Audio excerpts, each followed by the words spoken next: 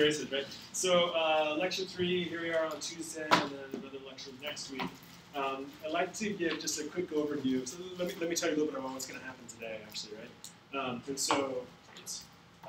We're going to go through B1 systems, right? So we've been talking a fair bit about the B0 field and the sort of preparation of the so-called bulk magnetization.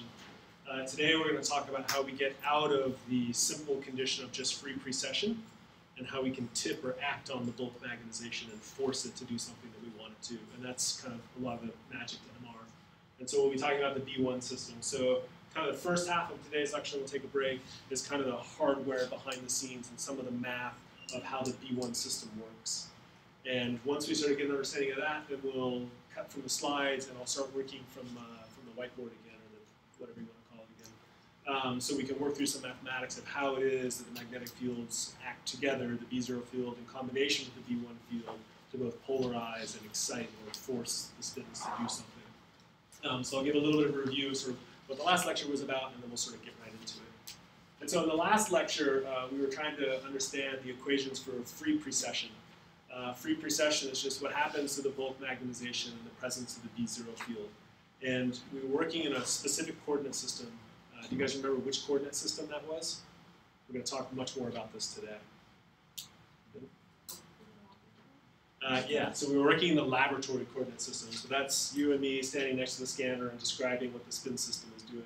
And that's a perspective. The other perspective that we'll get in today is what we call the rotating frame, where we get in with the spin system.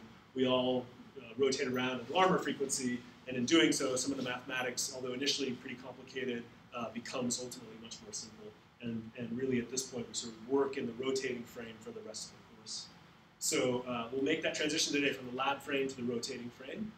And we won't yet introduce relaxation. So if you've had MR before, you have this idea, this notion that the spin system relaxes. And we're not quite there yet. We'll add relaxation in, I think it's the next lecture. So what we did last time was just identify some fundamental principles that talked about sort of the torques acting on magnetic dipoles when exposed to B fields, and an empirical relationship that tied together the magnetic dipole through the gyromagnetic ratio to the spin angular momentum. And in combination, what that gave rise to was the equation of motion just for what we call a magnetic dipole. That's not really a meaningful thing for us because we never really do experiments with individual dipoles, right? We're usually more interested in what we call the bulk magnetization. And so then we just added up over all of the available spins, some n total number of spins, and you're thinking sort of Avogadro's number of spins, right? And that just gave rise to the expression that's a little bit more kind of concrete, if you will, that describes what we call the equation of motion for the so-called bulk magnetization. And so from that point onwards, we don't really look back and really consider the individual magnetic dipoles. We just assume that there is this descriptor that we call the bulk magnetization.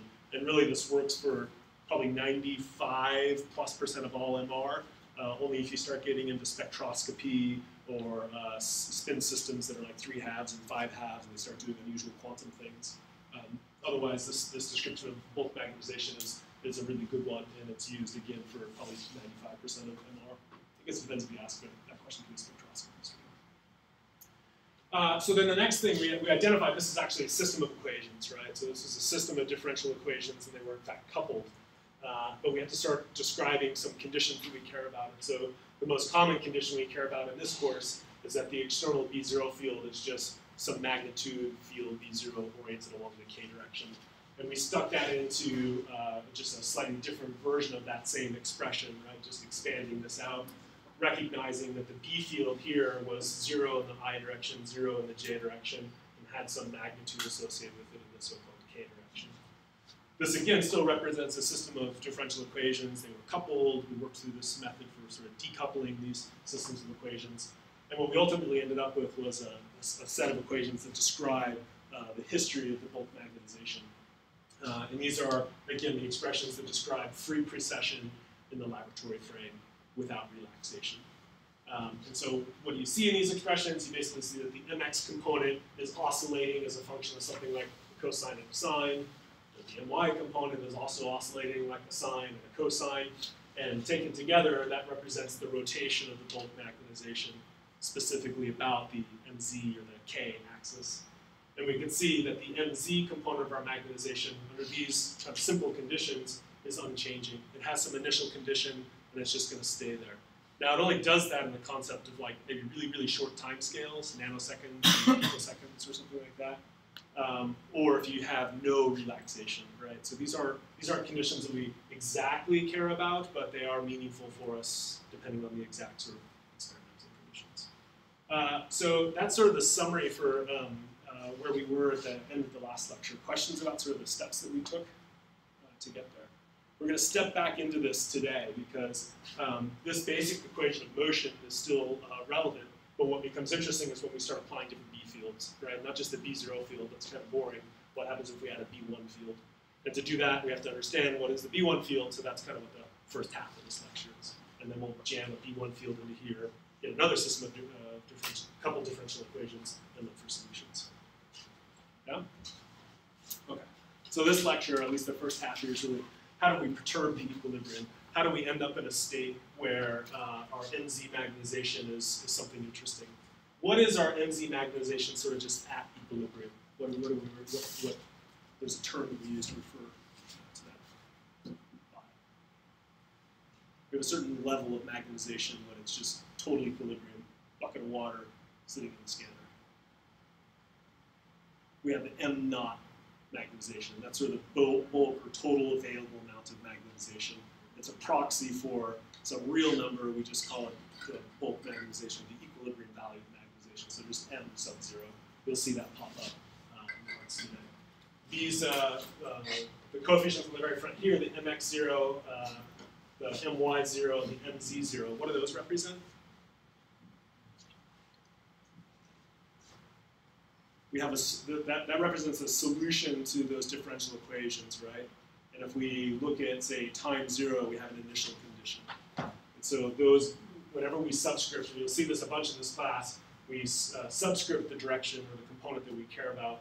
If we superscript a 0, we're talking about some initial condition. And we're going to talk a lot about different initial conditions. So always think of that as the initial state of the magnetization. The M0, was that the strength at the point at the center for like 40 centimeters? We have B0, which is the measure of the magnetic field, and then and ideally B0, B0. Let's see.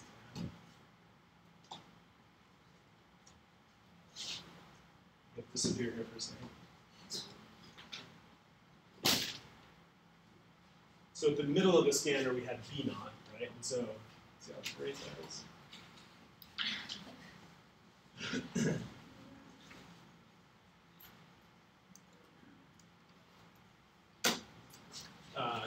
Just to keep everyone on the same page. So in the middle of the scanner, we had B0. And we said there was B0 sort of everywhere. We can also talk about how much bulk magnetization we have, and we refer to that as M0.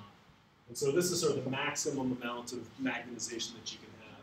And so whatever M vector we have, the most it can have, say at time equals to 0, is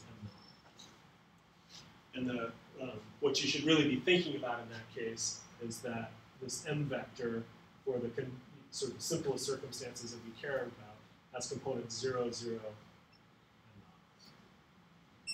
And that's specifically when our B field is equal to some B0 multiplication.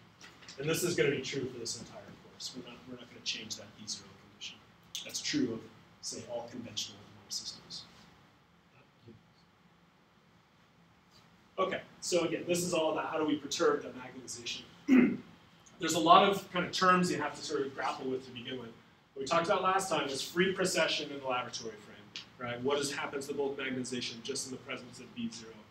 Today we're going to talk about forced precession in the laboratory frame.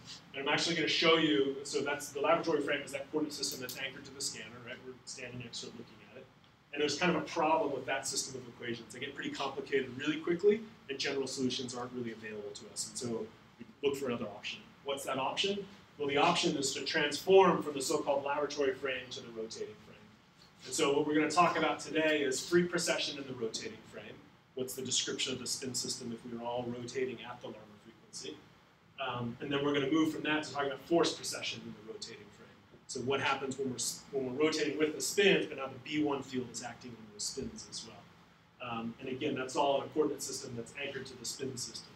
And then later we'll introduce this concept of relaxation. So I alluded to this before, we could ignore relaxation under certain conditions. You could do it when the relaxation time constants are really, really, really long. So if the time scale of the events you care about is milliseconds or microseconds, but your time constants are tens or hundreds of thousands of seconds, then that's maybe a reasonable thing. Or if the time scale of the event is really, really short relative to the time constant itself. So kind of saying the same thing, different ways. Okay, so this is where we are in our flow diagram, sort of how things are progressing through from the magnetic dipoles ultimately to images. And what we're really talking about today is how the B1 field can be used to transform the bulk magnetization into so-called transverse magnetization. If you've taken MR before or picked up on this in kind of the first couple lectures, why do we care about transverse magnetization? Why is that? Why do we want transverse magnetization?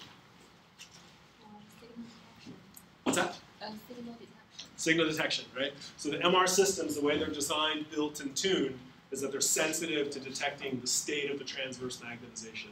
That won't become obvious until kind of lecture 8 or 9 or 10 or something like that. But the bottom line is we have to generate transverse magnetization because that's what our coils are sensitive to detecting. There's a bunch of reasons for that, but we'll have to do a deeper dive before that becomes maybe obvious. Okay, so we got to get underway here with the B1 system. Again, learning objectives, just pointing out the things that I think are important if you go back and look at this material.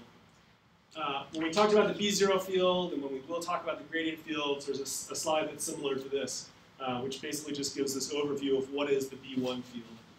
So the B1 field is radio frequency. So we oftentimes call this a radio frequency pulse. What makes it radio frequency? Well, it's electromagnetic radiation in the megahertz range, and so that's typically the radio frequency range, if you will. And the frequencies that we care about are related to the B0 field and the gyromagnetic ratio, right? They give rise to some Larmor frequency. And at 1.5 Tesla, that's 63 megahertz. We typically use B1 fields at very short intervals or short durations. So an RF pulse might be a couple hundred microseconds. It might be maybe a few or even tens of milliseconds. But we think of those as pulses. And so B1 fields are oftentimes referred to as just RF pulses. They're obviously time varying, right? These are very high frequency. What about B0? Is B0 high frequency? No, right? It's static, right? It's constant, rather, constant in time. And this is small amplitude, right? So the B1 field is only about, it's less than 30 microtesla. It might be 4 microtesla or 1 or 10 microtesla. So it's small in amplitude, whereas the B0 field, of course, is Tesla, right? So there's 6 orders of magnitude, 5 orders of magnitude different here. We'll learn about this today, but this electromagnetic field is actually circularly polarized. And we'll figure out what that means, but it effectively means that that B1 field that we generate is rotating at a particular frequency. It's rotating at the Larmor frequency. It is, of course, a magnetic field. It's interacting with our spin systems because it is a magnetic field. And in terms of its action or its components, it's perpendicular to B0. So there's some kind of important distinctions in here. Time scales, its magnitudes, its directions. This is a very different field from the B0 field, but critical, right, to MR. Okay, so let's talk a little bit about resonance. We talked about this some before, but we can talk about this in the context of the radio frequency pulses that we use. This is one sort of animation that's put together by this guy, Hansen. There's a pretty good paper that's called "Is Quantum Mechanics Necessary for Understanding Magnetic Resonance?" And his basic tenet is, no, it's not. And we sort of adopt that in this class, but we touch on a couple things, probably the last of which show up in this lecture. And so if you have an ensemble of magnetic dipoles, right, every little blue vector here is a magnetic dipole. We've got billions and billions of these. We learned that in the presence of a B0 field, we'll have this sort of for alignment and against alignment. The reason he shows it as sort of this koosh ball, many direction things is kind of nuanced in the paper. What you'll notice, though, is the density is higher at the top than at the bottom, and that gives rise to some bulk magnetization that's pointing along, in this case, the positive z direction. So there's sort of different descriptions of what's happening in terms of resonance. In quantum physics, we can talk about electromagnetic radiation that's of a particular frequency, omega RF, and that carries energy that induces what we call a coherent transition. It can force spins to go from that, it should be from the low energy spin up state to the high energy, or it should be the other way around, I think, from the low energy spin down state to the high energy spin up state. That's what the RF pulse does, is it forces that transition. In classical physics, we actually think of this, or the B1 field, as rotating in the same manner as the precessing spins. So we have this bulk magnetization that's precessing at the Larmor frequency.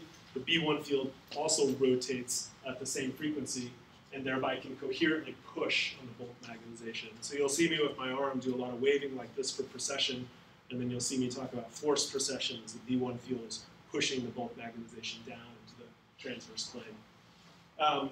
We can talk about the amount of energy required to do this, and so we know that there's an energy associated with being in the spin down state and an energy associated with being in the spin up state. We talked about this in the context of Zeeman splitting before.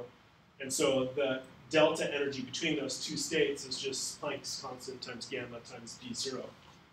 The energy of an RF pulse comes out of Planck's law, which is just Planck's constant times the frequency of irradiation. And so all this is really telling us or showing us is that the resonance condition is such that the frequency of the RF pulse needs to be matched to the frequency of the spins as a consequence of B0, right? That probably sounds very obvious. This is sort of the physics description of that. The radio frequency energy has to be of the same frequency as the spin system if the radio frequency energy is going to act on and force the bulk magnetization to do something. If they're wildly different frequencies, there's no resonance condition, right? It's just electromagnetic radiation at some other frequency. So resonance requires that the frequency of the RF energy, omega RF, match the frequency of precession, B0. And so then what you end up with, it'll show up, I think, here, is the effective action of that radio frequency field is to push or force the bulk magnetization to tip over. This is really showing closer to the classical description. It's really hard to kind of bridge exactly between those two. But this is the picture that you should have in mind.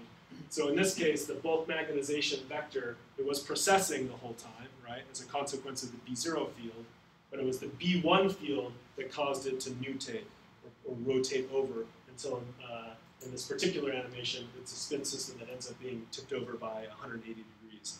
We'll refer to that as an inversion pulse. We'll talk more about sort of different kinds of RF pulses later.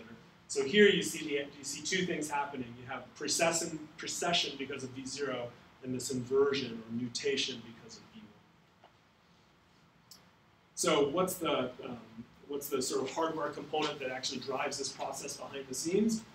It gets referred to in different ways. If we do a teardown of the scanner, we spent a fair bit previously talking about the cryostat, which is shown in purple, holds the liquid helium, keeps everything at superconducting temperatures. And then the so-called main coil, the B0. B0 supports that 500 amp or 1,000 amps of current if it's a 3T system, so you get that strong, uniform, persistent B0 field. We won't go through all the hardware components here. You can see, we'll get to them later, the gradient components, which induce field inhomogeneities that are useful for imaging. And then what we really care about today is the so-called body coil, or the sometimes called the TX coil for transmit. It can also be an RX coil, a receive coil. We'll talk about the pluses and minuses of that later. But what it boils down to is surrounding isocenter. So isocenter is the 0, coordinate, the 0, coordinate of the MR system. The system is engineered to have the best field, the best B0 homogeneity at isocenter. And the so-called B1 coil, or body coil, is also geometrically designed to produce the most uniform B1 fields at isocenter as well. So everything is designed around isocenter. We'll get to the gradients. The gradients, no surprise, are also designed to have best performance in and around isocenter. So what does this look like? Well, the most common hardware designs are called RF birdcage coil. It's highly efficient, meaning that most of the fields that are produced contribute to imaging. You could design a really bad coil that would do nothing more than heat up the person, right? And that's not a good idea, right? And so these systems are designed such that most of the energy, or as much energy as possible, is efficiently going into transitioning the spin system rather than heating up the patient. That being said, patients can still be heated up. So this particular coil design, we'll talk a little bit more about it in detail, but the point is that it's highly efficient. It's also really uniform, especially in the radial direction. So if you look at an axial slice through someone's body, the B1 field will be very uniform in magnitude. And as a magnitude and a phase, we'll sort of drill into these things as the course develops. But it falls off somewhat axially. So if I put my chest at the middle of the scanner and I try to take pictures of my head, I don't do very good with MR because the B0 field's not very good way up here because I'm far from isocenter, and the B1 field is going to decay axially and not be very good either. So one of the tenets of MR is that the body part of interest you move to isocenter. If it's a knee scan, you put your knee at isocenter. If it's a head scan, put your head at isocenter. That's where all the best imaging is going to be possible. That being said, you do get a pretty uniform sphere of excitation for lengths that are approximately equal to their diameter. And so the diameter of this thing has to be big enough to fit human subjects. So it's about 70 centimeters in diameter. And so then its length is also about 70 centimeters long. What's interesting about this design, and again, we'll get into this a little bit, is it helps us generate what we call a quadrature field, or so-called circular polarization. So the B0 field is just pointing in a single direction for all time, right? It's B0 along the K direction, and it hangs out there. You could have a radio frequency field that just they're oscillatory, right? It's radio frequency after all. It could just oscillate back and forth along, say, the X direction, and that'll work for excitation. It turns out not to be the most efficient thing in terms of excitation and patient heating. You want minimum patient heating and maximum excitation. And so we use so-called circular polarization, and these are just two images that are poached from Wikipedia that sort of demonstrates this idea of circular polarization. And so here we have, on the left-hand side here, a counterclockwise or left-hand circularly polarized field. If you look at isocenter here, the direction of the field is changing, right? And it can go through, say, a cycle in a unit of time, and so therefore it has a frequency. The RF birdcage coil is basically going to generate a circularly polarized radio frequency field. The reason for that is the RF energy is sort of chasing the magnetization, right? You know your magnetization is zipping around at 64 megahertz. You want your radio frequency excitation energy to do the same thing. That's the most efficient thing that you can do. We'll show it mathematically in a little bit. So what does excitation look like in the laboratory frame? This is you and I standing outside of the scanner. This is a bunch of bulk magnetization vectors sort of cut axially, right? So imagine this lovely person lying in the scanner. This should go. Here we're going to turn on our B1 coil, and we'll see that the bulk magnetization is both precessing. Sorry. Should be precessing.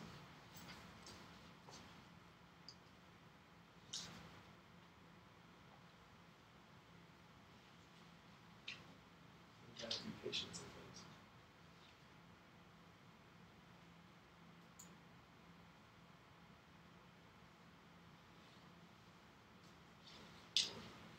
It doesn't go, okay, we'll just go back and I'll describe it.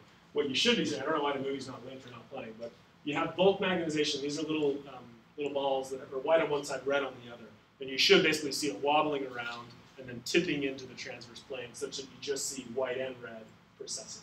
And that's the action of the RF pulse, right, to generate so-called transverse magnetization. There'll be another movie in a bit, hopefully. So, moving along. So you saw this slide previously, and this is just to highlight it one more time. There's really three different forms of kind of rotational motion that you need to concern yourself of at the sort of spin and bulk magnetization level. At the magnetic dipole level, you have to remember what spin is, right? Spin is this intrinsic angular momentum. Can't create it, can't destroy it, always there. We also talk about precession, and precession is this rotation that's due to the B0 field. And then we can similarly talk about nutation, and that's this forced rotation caused by the B1 field. Now, in principle, we can superpose both a B0 field and a B1 field, right? We can play these things at the same time. And so as a consequence, the spin system will be precessing because of B0, but also tipping down because of B1. So just keep in mind that spin, precession, and nutation point to very different things. You don't want to confuse that terminology, if you will. So what's the sort of hardware design behind how this all sort of comes together? Well, I said it before, we use these birdcage coils. They're used because they generate relatively low SAR. SAR was the watts per energy, or watts per kilogram, right? The energy being deposited in the subject. And you want the lowest amount of energy, although there's going to be some. And circularly polarized fields actually give us that combination of helping us excite spins efficiently and not heat up patients as much. The basic idea, I'll go through these slides kind of in succession. There's 5 or 6 slides that kind of just roll through in the slide deck that you guys have. Obviously, in the absence of any applied RF field, the bulk magnetization is oriented along the z-axis, right? So we have some bulk magnetization vector in the middle, and it's just pointing straight out. And what the B1 coil is going to do is run current through one of these rungs at a particular frequency, and with a phase offset, run current through the next rung, the next rung, the next rung, the next rung, and the next rung. What that means is in a very short period of time, when there's current, say maximum current running through that particular rung of this birdcage coil, that'll generate a B field that helps push the bulk magnetization, in this case maybe off-center down this way. The next thing to do is to cycle down that current and cycle up this current. And so now you're going to be pushing more. With a magnetic field generated by this rung, and the process just continues such that we're ultimately rotating that magnetic field by oscillating currents in each of these different rungs, such that we can push over our transverse magnetization. How do you do that? Well, you have to put some oscillatory current into that system. There's different ways of electronically designing these things, but at the current level, this is what's happening. And so you have some maximum current, it's sine oscillating at the carrier frequency that you care about, omega RF, and then it has some phase offset. And the phase offset just depends on the number of rungs that you have, right? So in this case, we've got 6 rungs, and so you can work out what's the phase offset between each of those. So they have the same driving current magnitude, if you will. They're just phase offset from one another. And that has the effect of sort of chasing the bulk magnetization around at the Larmor frequency, because the system is designed to be tuned to the Larmor frequency that we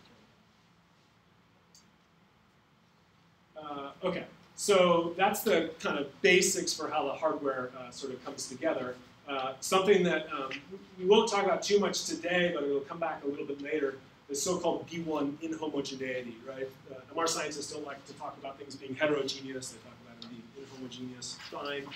What does B1 inhomogeneity mean? It means that the B1 field, that you have a design consideration. You want a certain B1 field because, as you'll see kind of later today, the B1 field will control sort of how far we can tip the magnetization, right?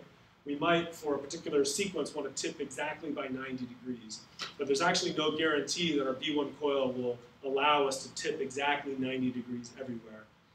When the system is imperfect and when the object is inhomogeneous, you'll get an uneven B1 field in your object, despite your best effort. And we call that B1 inhomogeneity. So it's due to hardware imperfections, conductivity and permittivity differences of the subject or the object that you're imaging, and also so-called wavelength effects. So this can become an even bigger problem at higher field strengths, 7T and 11T. They have to deal a lot with so-called B1 inhomogeneity. The wavelengths are a lot longer at 1.5T and even lower fields, and you don't get the so-called wavelength effects. So this is just an image suggesting that there's a problem with getting excitation in this particular region here where the white arrow is. You're not exciting spins. They've drawn out in this paper, at least, that that's due to a B1 effect. And there are some things that you can do to sort of tune the coil and adjust the patient and so forth, such that you're now getting better excitation in that particular place. So bottom line, we want uniform B1 fields, but we don't always get uniform B1 fields. Okay, so questions about sort of the kind of at least the hardware that's behind the B1 excitation? So what we're going to do, we've got, I don't know, maybe another 20 slides or something like that, kind of up to the break, to talk about sort of heating and some more about polarization and some B1 safety considerations. This came up before, even just a few minutes ago, the so-called specific absorption rate. So that's just a measure of the rate of energy absorption during exposure to this RF field. We measure in terms of watts per kilogram. High field, whereby I mean sort of greater than 1.5 Tesla imaging with high flip angles. We'll learn more about what flip angles are and what high means, but take it for now that high flip angles are, say, more than 45 or 90 degrees. That can be challenging, which means if I go to a 7T system, more than 1.5T, and I want to do imaging with a bunch of 90 degree or 180 degree pulses, I'm going to be faced with a SAR limitation. And FDA and the hardware of the system and the software is going to put up a warning and say, sorry, you can't do that. It's too much energy going into the patient per unit time, too many watts per kilogram. We won't drill down into it too much, but it's just to show here that the SAR is proportional to the Larmor frequency squared, B1 squared, and B1 is related to the flip angle, so it's also B0 squared and alpha squared. So this points to one of the challenges of higher and higher field imaging, that it goes to B0 squared. So the SAR is doubling when we go from 1.5T to 3T. And this actually is a very practical limit, meaning we bump up against SAR limits pretty routinely. So MR kind of just hovers right at the end, at the edge, if you will, of kind of practicality in some sense. A big table here, no point in sort of memorizing all of this or anything. In the US, there are IEC European regulations, and there are FDA regulations about how much heating is permissible and where that heating can be deposited, right? So if we're imaging someone's chest or we're imaging their abdomen, more heat deposition there or an intermediate level of heating there is okay because the body can dissipate it well. The head, let's see, yeah, so the head average is actually lower. I don't know why it shouldn't say head in that column. Here it says the head average has to be less than 3 watts per kilogram. That's mostly because your eyes, for example, are a very sensitive organ, very thermally sensitive organ. They don't dissipate heat very well. And so we have to be more conscientious of heat deposition in the head than we do in other parts. And then when it comes to, again, I don't know why that says head, but when it comes to the trunk or the extremities, heating up your legs, your arms, you can tolerate more heat dose there because they're not as thermally sensitive. Yeah, I have a question. So if the other areas are 10 watts, 20 watts, 3 watts, but your whole body average is 2 watts, is that because you have certain areas where it's like absolutely zero tolerable? No. So I don't think it's that. So do the thought experiment with me. If you think about with a B1 coil, I said just a second ago, let's say we're going to do a head scan, right? So I'm going to put your head in isocenter, and that's also where the B1 coil is. So when I excite and turn on the B1 coil to do imaging, I'll be depositing energy not in the slice that I care about, but in the volume of the B1 coil, right? So we haven't gotten into slice selection. MR is really interesting in that we can sort of excite just a thin slice. The B1 field will sort of be deposited in the volume of the B1 coil, right? What does that mean? That means if I'm scanning your head, your feet are so far away that they're not going to get any SAR. So this is local, that's kind of like surface? Like head trunk local and extremity local? Yeah, you know, I don't know what the definition is for local, so that's a fair point. I think what it's probably referring to is that there's another nuance here in that we can't directly measure these things. We have to estimate them through simulation, right? We don't measure heating. We have to estimate it, what the system is likely depositing into. So that's what gives rise in part to these guidelines. I think for local, they just basically mean not your head and not your so-called body, right? So it could be shoulders, it could be knees, it could be ankles, it could be if you had some local deposition because of some. But you get what I'm asking, right? Whereas say it again. It's like if you have 3 numbers that are all higher than 2, and that's like the whole body, then it's like you have to have something that's lower than 2 for it to average out to 2. Or is it like wrong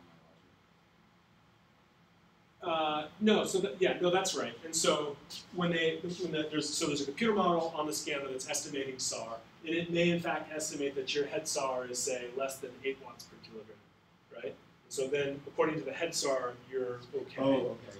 Right, so that's acceptable. Right. The system will simultaneously be estimating what's the whole body SAR, right? And so either one of those exceeds threshold, then it's out, right? Yeah. It's good questions. It's actually a topic that's of interest to me. We don't spend a lot of time on safety in here, but I try to at least point out some of the relevant things here so you don't miss their importance when you're sort of actually working with clinical subjects or research subjects. Bottom line, we bump up against SAR limits pretty frequently. And there's different ways to sort of work with that. I mean, if you go back to this slide, you would say, okay, well, one option is to decrease my B1 field. I can't generally change B0, right? B0 is fixed. But I can do things to adjust B1.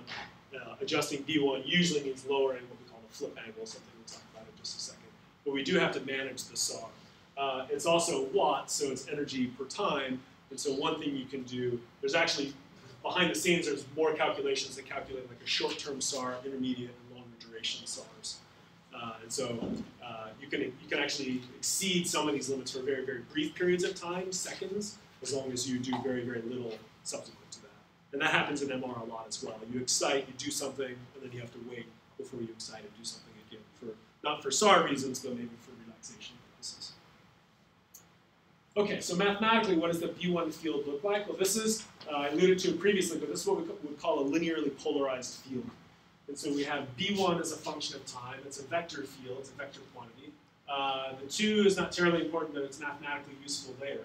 And what you see here is a so-called envelope function. If you look in the background of this slide, you'll see this sort of sink-like function. That's an example of an envelope function. The envelope function is some kind of low-frequency thing that governs, how much B1 field we have as a function of time. So we could modulate the B1 field with an envelope function that looks like a sink, the thing you see in the background, or it could be a rect function, or Gaussian, or hypersecant. There's all kinds of options there. What you also have in your B1 field is this so-called excitation carrier frequency, right? The energy has to match the spin system, the resonance frequency of the spin system.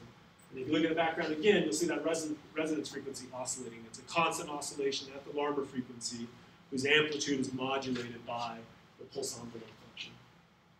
And then we can choose an initial phase angle. Anytime we're dealing with sines and cosines, there's always some phase that we can potentially care about. We'll talk about what that means a little bit later. And then in this case, that's linearly polarized. All that means is you have a B1 field that's oscillating back and forth along, in this case, the I direction, right? And remember that B1 is perpendicular to B0. You'll never see a B1 field that has a K component, at least not in math, not mathematically the way we're going to treat it. So here's one envelope function. Mathematically, rect functions are a little clumsy to work with. This is just saying that you have a B1 envelope function whose magnitude is B1, and it's turned on from some time t equals 0 to some time tau p. Again, mathematically, these things are kind of clumsy. It just means that the B1 field is on for some finite duration, and it's 0 otherwise. And that has nice Fourier transform properties that we'll see a little bit later. Sorry, and maybe just going back, then you can see that that radio frequency is tucked inside of this pulse, right? So the actual B1 pulse is oscillating back and forth along the, well, it would be the I direction for a linearly polarized field. And we're basically just turning that on, and then we're turning that off. It's a very useful RF pulse, actually. We use this a lot in MR because they're short in duration and can be very useful for certain applications. Another RF pulse that we'll see a fair bit of is a sync function. Again, some of these things are a little awkward to deal with mathematically, but here we're just saying that we have a B1 envelope function of time, that has an amplitude V1, and it behaves like a sync function. So the sync function just says that it has a certain oscillatory behavior from when we turn it on to when we turn it off. And these functions are used a lot also because, again, they have interesting frequency properties or Fourier transform properties in that the bandwidth of these pulses can be relatively narrow. So they have a kind of a narrow and discrete range of frequencies, not just the Larmor frequency, but the Larmor frequency plus or minus tens of kilohertz or maybe more or less. And that ends up being useful when we get into imaging and slice selection and so forth. Okay, so I've suggested that what we really want is a circularly polarized field, but what I just showed you was a linearly polarized field. It was linearly polarized because you saw it only had the I component, so it's just oscillating along a single direction. Linear polarization, it's simple, mathematically simple to build, so it's cheap. Unfortunately, it ultimately means that you have higher RF power. So the amount of energy going into the subject for the same effect, in this case what we care about is tipping spins, you're going to have to put more energy into the system relative to, say, a circularly polarized field. We can generate that circularly polarized field with the quadrature RF transmit coil, that birdcage coil that I showed you before. It's a little bit more complex, a little bit more expensive to build, but it's by far the standard at this point. And the goal here is, or the goal at least, is that you have reduced RF power deposition. So you won't heat up the patient as much for the same goal, the same flip angle that you want. And at least sort of maybe one simple analogy, if it doesn't already make sense, is you have a, let's say you're at the park and you have a merry-go-round, right? You can either push that merry-go-round in a single direction, standing next to it, right? And that'll be a pretty good way to sort of get it going. But the other thing you can do is hold on to it and run around with it. And if you're running around with it, you're circularly polarized. You're constantly pushing on the merry-go-round, right? It's a much more efficient way to get the thing going. Whereas a linearly polarized method is not quite as good. You're going to have to put in more power to sort of get it going the same frequency, if you will. Not perfect analogy, but reasonable. Okay, so the linearly polarized field, the thing that we talked about before, is just a field, V1 field that's bouncing back and forth, right? That means you have maybe two rungs to your system, and you're running current through this rung, and then current through this rung, and current through this rung, and current through this rung. Whereas the circularly polarized field, sorry, going back, the linearly polarized field is just going to oscillate back and forth. it turns out that the linearly polarized field can mathematically be represented as the superposition of two circularly polarized fields. And so we can describe one clockwise circular polarized field as follows. It still has the same envelope function. It's still B1 envelope of t. But here it's cosine minus a sine term. And what that will mean if you plug in time and some carrier frequency is that you actually get a clockwise polarization of your B1 field. Now mathematically or physically, you can add on a counterclockwise circular polarization field.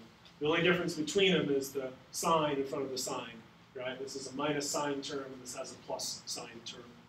If you add those two terms together, you can see that the sign terms would drop off, and you would just end up with exactly the linearly polarized field.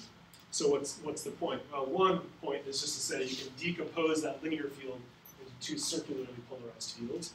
You could, if you wanted to, build two nested B1 coils that had this action and could be driven like a circularly polarized field, the net effect of which would be to produce a linearly polarized field, but there's not an especially good reason to do that. So first generation MR systems used linear polarization. It was easy, it was simple, they built them. If we look more carefully what happens, or what is happening as a consequence of these two other fields, the clockwise field is on resonance. It's on resonance, and it produces both excitation and heating. So you're going to excite the spins, but there's some energy that's going to go into the subject as well. And so modern systems only use the clockwise circular polarization field. Why? Well, if you look at the counterclockwise circularly polarized field, it's very off resonance, right? So the spin system's rotating one way, and this clockwise circular polarized field is rotating with the spin system. So effectively, mathematically, it's the only component of the B1 field that you really need to invoke excitation with minimum heating. This field over here is actually off resonance, right? It's rotating in the opposite direction of the spin system. So while your spins are going clockwise, this counterclockwise field is flying by in the opposite direction. It's so off resonance it doesn't contribute to excitation at all, because it's not the same frequency, if you will. It's different by a sign, right? But it does contribute a lot to heating. And so the bottom line is you can actually just not use that field, you turn off all of that heating, and you effectively get the same amount of excitation more efficiently from just using the circular polarization field. So that's what we use more generally now. Okay, so what we're building up to is understanding sort of the mathematics of forced precession in the laboratory frame without relaxation. What I'm going to show you here, our goal today is to get into the rotating frame, right? We're going to get into the rotating frame and sort of never look back. But I haven't, at least in my mind, I haven't convinced you that the laboratory frame really sort of creates a headache for us. I'm going to show you why that's the case right now. So we're going to work through this example here pretty quickly, just on the slides, to show you that it's complicated, and then we'll get closer to the talking about free and forced precession, but moving into the rotating frame. So this is what forced precession in the rotating, in the lab frame looks like. All of my movies.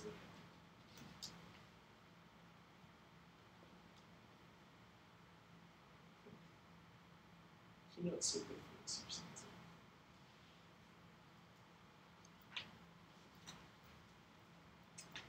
Okay, unfortunately that's not going to play. What you would see is this, what I usually call a spiral, or sort of like a beehive, where the bulk magnetization is pointing straight up and it spirals around because of precession, but it eventually lies down into the transverse plane as a consequence of that B1 field. So it sort of traces out this kind of helix as it goes to lying down in the transverse plane. Sorry, that's not showing up. Mathematically, we have the equation of motion for the bulk magnetization on top.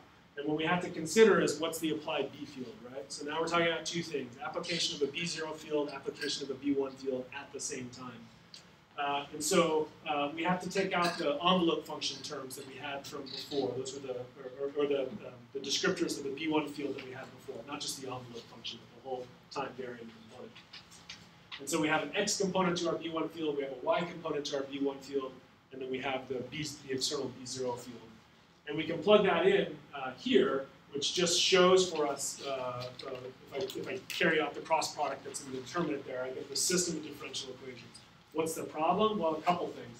Mostly you have this complex coupling, right? So my dmx dt, so the time-varying x component of my bulk magnetization depends on my my component and my mz component. So all three components are linked, right? Same thing here. My my component's linked to my mx and my mz component. That's not easy to deal with. My mz component, again, linked with my my mx component and my my component. So uncoupling that system of differential equations for general solutions is not possible. There are some simple examples for which it is possible, but we're not going to even work through those. Should show up here. So imagine, as we saw before, that our B1 field is actually written out like this: some envelope function plus a cosine term minus a sine term, that clockwise circularly polarized field. If we plug that B1 field into that set of differential equations up above, this really represents a headache for us, right? Again, they're coupled, it's complicated, no easy solutions to that set of differential equations. And so the point is that force precession in the laboratory frame without relaxation doesn't lend itself to sort of working things out on the board. We can solve this in simulation. We can solve this through MATLAB. You'll do some related things in your first homework assignment. That's the last thing we'll talk about today, actually, is how to get that off the ground. So my only point is that we're not going to deal with this problem, deal with trying to solve this system of equations. What we are going to do is show you a trick for how we go in from the laboratory frame, of which this is a mathematical representation, into the so-called rotating frame, where we're spinning around with the spin system. And what that will allow us to do is actually simplify the set of differential equations and get to solutions that are meaningful and easy for us to look at. So that's kind of our goal. This is too complicated. Maybe there's another way. And so that other way is introducing this idea of the rotating frame coordinate system. There's a lot that I used to go into for this. I think what I might end up doing later tonight or later this week is I'll post some notes. If you want to know the nitty-gritty detail of the coordinate transformation from lab to rotating frame, I'll probably put some notes up about that later.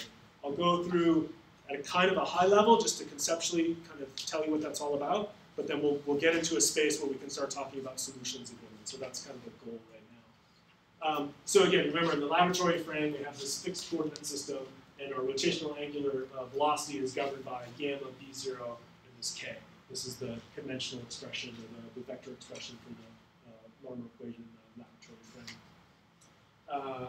Again, I think my movies are not going to work, but we'll try. So what you should see, man, this is really a bummer. So on the left-hand side is the laboratory frame, and that's when you would have seen the bulk magnetization spiraling around and then tipping down. What happens in the rotating frame is we get into the spin system, we rotate with the spin system, and now that precessional behavior is no longer apparent to us as an observer, right? And so in the rotating frame, the bulk magnetization just appears to tip straight down, right, along some axis. And mathematically, that's a lot easier for us to write down. It's not nutating plus precession, it's just simply nutation. And that's, in getting into the rotating frame, that's what we're sort of able to do mathematically. Important to this, though, is recognizing that the z-axis, or the z-prime axis, also called the k-axis, or k-prime axis, those are all the same, right? Those are all pointing along the same direction, and that simplifies some things down the road as well. So this one's going to work. Okay, so this is all we're really talking about, right? In the laboratory frame, we have an x and a y coordinate system. In the rotating frame, we have an x prime and a y prime coordinate system that are rotating with the longer frequency. Seems easy enough. Conceptually, I think you probably get that. Mathematically, it gets a little cumbersome, but then it leads to some cleaner results when we get moving further down the road. And so, just by definition, and this is I won't go through the details of the derivation, but I want to get you guys on the right page at least. We can write down the coordinate transformation between the rotating frame and the laboratory frame. So on the left-hand side, these coordinates here are the rotating frame coordinates. We use prime to talk about the rotating frame coordinate system. And on the right-hand side of this set of equations, you just see the conventional I hat, j hat, k hat. And so they're just related to one another through a rotation. From the previous lecture, you might recognize a matrix operator that could act on the ijk components to give you the I prime, j prime, k prime components. It's just a rotation. The right-hand side is just the inverse of that. How do we describe the laboratory coordinate frame with regard to the rotating coordinate frame? So there's a sine and cosine relationship between them that depends, of course, on what's the normal frequency of the spin system. We can talk about the bulk magnetization in the rotating frame, and we can talk about the B field in the rotating frame. it's the same vector, right? The m vector is still the m vector. The m vector is still pointing in whatever direction with whatever magnitude it has. Coordinate frames are all just about different perspectives on that same vector, right? So the bulk magnetization in the rotating frame, we can write it as being mx prime, my prime, mz prime, but it's still the same bulk magnetization vector. And the same with the B field, whatever externally applied B field we have, right? So we have, in the rotating frame, we can just write it component-wise in terms of its x prime, y prime, z prime components. Fine. And then just remembering that because that z-axis is shared, then we have certain identities, which just says that any B field that we have shares the z component, any bulk magnetization vector that we have shares the z component. So it's kind of a 2D problem in that most of the dependencies fall into the xy components. Okay, so what we ultimately want to be able to show, and I'm not going to take a lot of time in this specific lecture to do so, is that there's two different equations of motion. The one we derived last time, I guess, which was the equation of motion for an ensemble of spins in the so-called laboratory frame. If we go through this whole coordinate system transformation rigmarole, we end up being able to redefine the equation of motion. And it doesn't look all that different, but it's different in some important ways. Now we're talking about the time rate of change of bulk magnetization in the rotating frame, fine. We're talking about the bulk magnetization in the rotating frame, fine. It's still a cross product of gamma times a B field, so gamma is the same, that's okay. And then we have this kind of funny looking B field that's in the middle here now. And conceptually what's happening is you're going to have your externally applied B field, B rot, so this is your B0 field plus your B1 field, it could be your gradient fields. It's everything that we apply. And it's basically just offset or demodulated by this other term, what we call omega rot by gamma. And omega rot by gamma is just that precessional frequency, right? Or it's the field driving the precessional frequency. And so this term is basically a constant, and it's always going to offset that B0 field, the actual applied B0 field. And in that way, you're adding precessional frequency because of the applied B field, but then you'll see how the signs work out later, but you're effectively offsetting it by adding this term here. This is the main term that does the transformation, if you want to. The origins of which are maybe not entirely obvious, but if you have added a large frequency because of the B0 field, we effectively need to get rid of that large frequency, and we do that with this omega rot term again. You'll see, I think it'll be a little more clear when I go through the working examples. We can collapse those two terms into what we call the B effective. And so the B effective is the B field that the bulk magnetization experiences in the rotating frame, right? So we jumped in with the spin system, and we all know it's precessing around, but we don't really care about that anymore because it's not part of our observational framework. We just care about the effective B field, what's happening to the spin system in the rotating frame.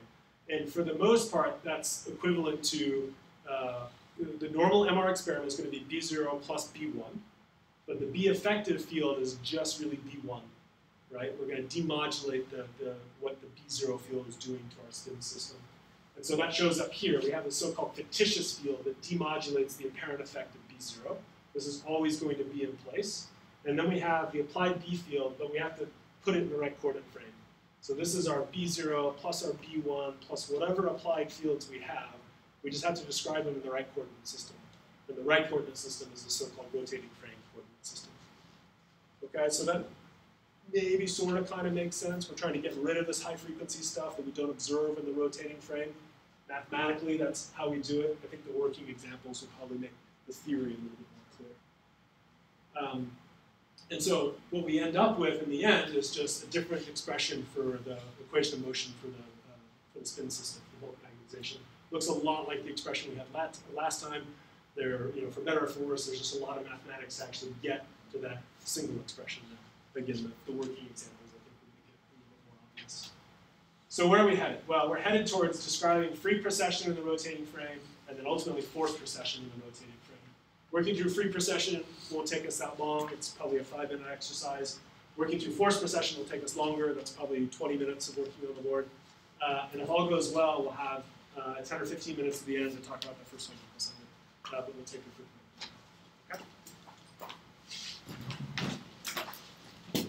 Sorry about the videos. I'm not sure what that's all about right now.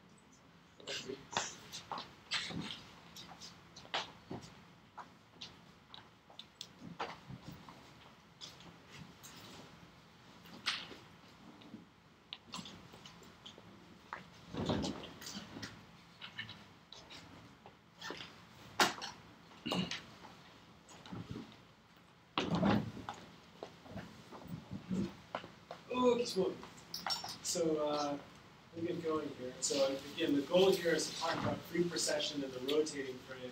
We're still in the absence of relaxation. I put that there just because obviously at some point we're going to introduce the idea of relaxation.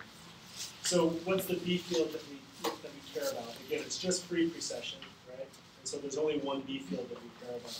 And so we just write that our B field is B0 in magnitude along the k half direction. This is sort of a trivial example, but maybe it's a warm-up, right? We know that the two k directions are shared, so that's the same in the rotating frame. It's just k half length, right? So this would be the lab frame, and this would be the rotating frame. Easy enough. We know those directions are shared. By definition, then, that means that the B field in the rotating frame, which we subscript B root, is just equivalent to the original B field. Because those axes are shared, the vectors the B fields effectively are the same. In one of the previous lectures, we talked about an expression for the Larmor equation, the full sort of vector expression. It looked like the angular frequency vector was equal to minus gamma times B0 k. And again, that was in the lab frame. We can make an easy transformation to the rotating frame because we just changed coordinates to gamma to minus gamma B0 and the k hat prime direction. So that's the same thing in the rotating frame. And so by definition, that is also omega.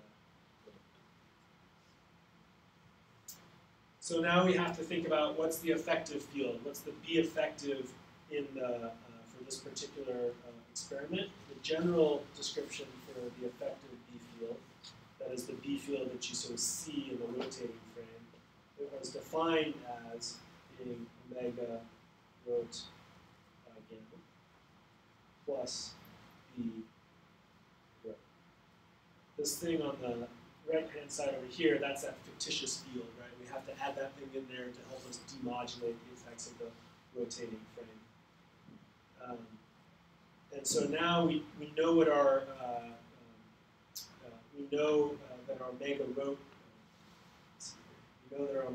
here is just equal to minus gamma B0 k. So we can just make a substitution here to say omega rho is equal to minus gamma B0 k hat prime all by gamma plus our B rho, and our B rho is just B0 and the k hat prime direction. It might be useful if I sort of remember these things. So if this is my first equation, this is my second equation. This is my, we're going to come back to some of these. This is my third equation. This is my fourth equation. What's the result of that? Well, that's just two fields that are equal, right? The so-called fictitious field and then the B field in the rotating frame, they add to give us 0. So what does that mean? Well, that just means that there's really no B effective, right, for on-resonance spins.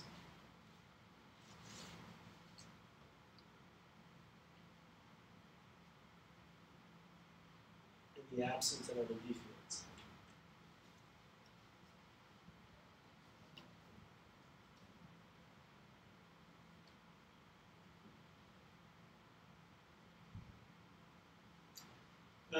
Okay, so what does that mean? What does that sort of physically mean? It means that when we're in the rotating frame, and the only externally applied field is the B0 field, we don't see any effect from it. Right? We're rotating at the Larmor frequency. The spins are rotating at the Larmor frequency. The spins are on resonance. We don't see any effect from that. How does that bear out if we use that in the actual equation of motion? So then we go back to that equation of motion in the rotating frame, where we have the partial of the m-rho vector with respect to time. And this is just the first expression, for just the simple rotating frame expression for the equation of motion. So it's the bulk magnetization of the rotating frame crossed with gamma times, again, that what we call fictitious field, omega rot gamma, plus B vector. That was the general expression. But now we know that our B effective field, which is all this stuff here, right? This is just B effective. That's just 0. So again, I said this was going to give us something relatively trivial, and it will, right? We just have that the M rho vector has a cross product with gamma times a 0 vector, because that whole field inside there, we said just a second ago that the B effective was 0. And so what does that mean? It means that the time rate of change of the bulk magnetization in the rotating frame is 0. And so, so therefore you could imagine or figure out that the bulk magnetization is a function of time, which is just equal to, say, some constant k. And by that, it just means that the M rho vector, the bulk magnetization vector, again in that rotating frame, is stationary.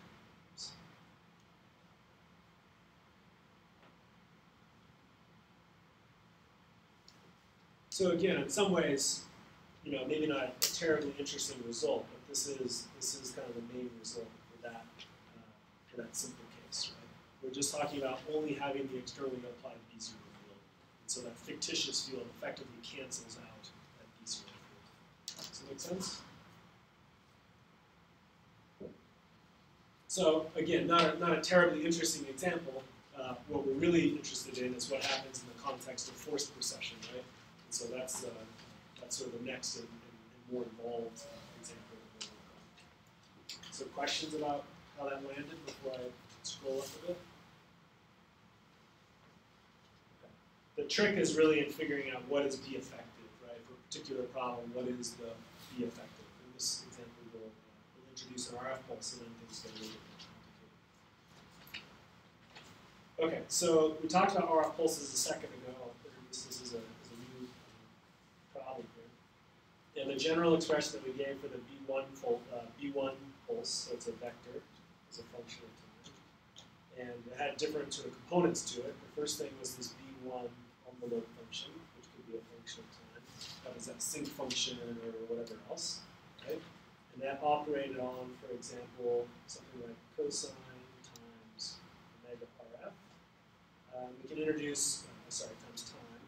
We can introduce a phase, so there could be a theta there as well. And that's all along, say, the I-hat direction.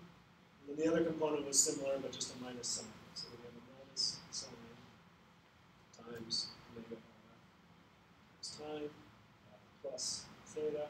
And this is the other component, so it's acting along, say, the j direction. Remember, the B1 pulses are perpendicular to B0. They act on the I and the j direction, and the k direction. And that closes out the description of the B1 pulse. But again, this is all in the lab frame, right? So the first thing we have to do is go from, this is physically the thing that you and I generate when we excite the B1 coil, but mathematically we've got to jump into the rotating frame. How do we do that? We have to transform, for example, these I hat and j hat components into I hat prime and j hat prime components in the so-called rotating frame. We'll do a couple things to make our life a little bit easier. The first thing we'll do is we'll just say, let's just let theta equal to 0. I'm not going to worry about the phase for now. It's a little cumbersome to carry around with anything else. And the other thing, you have it in your notes, but I'll write it down for reference, is you have to remember what's the definition of I hat with respect to the rotating frame. And so by definition, that was just cosine omega t on I hat prime plus sine omega t j hat prime.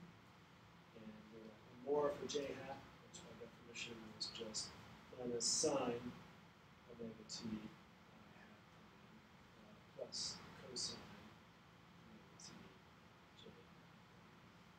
And again, I'll number these. I think this will be useful a little bit later. So, sorry, if this is equation 1, and this is equation 2, and this is equation 3. Okay, so now we have to basically substitute 2 and 3 into 1, right? So the step is to sub into 1, and that's going to end up, you probably can do it faster without listening and watching me, but And so by substitution, you'll end up with this B1 field. The goal is to get into the rotating frame. That's what this next step is going to do. And that's going to be equal to B1 envelope function, which is a function of time. And this gets kind of long, so I'm not sure if I'll fit it onto one line. But we have a cosine omega r times time. I dropped my phase term. And now I have to drop in the substitution for my I hat component, right? So that's a cosine omega t I hat prime plus sine omega t j hat prime. And then I won't have space in my notes here, but I'll write the next term underneath, which is just coming back to the sort of last term of equation 1. And that's just the sine of omega r times time. And now times j hat, but this time in the rotating frame. So we're at a minus sine omega t hat prime direction plus a cosine omega t in the sub j.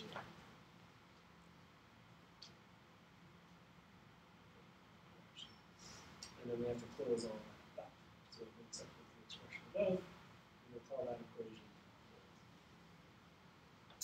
Okay, so thankfully, and as is usually the case, I'm going to scroll up a little bit. I'll be okay here.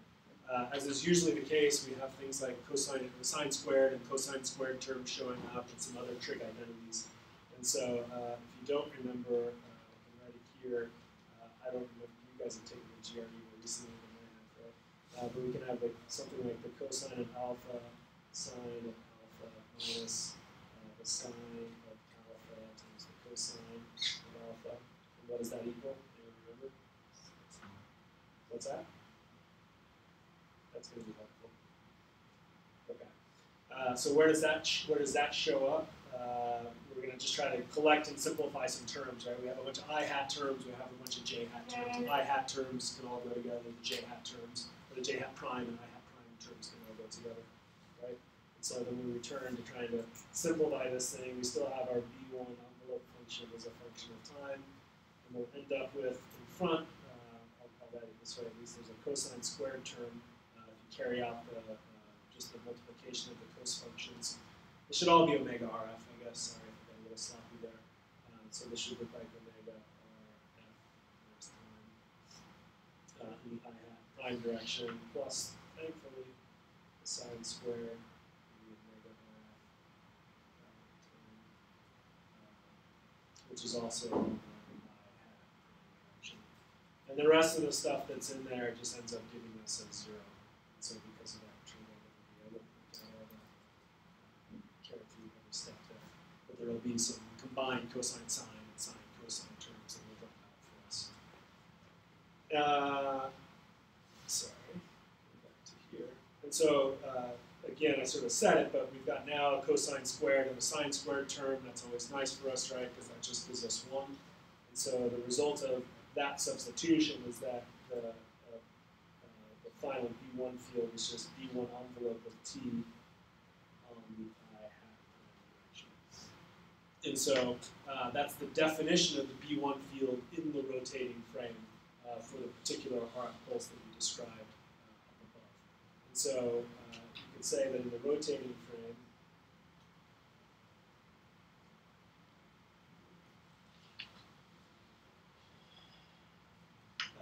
the B1 pushes in a single direction, pushes back and forth, if you will. Single direction.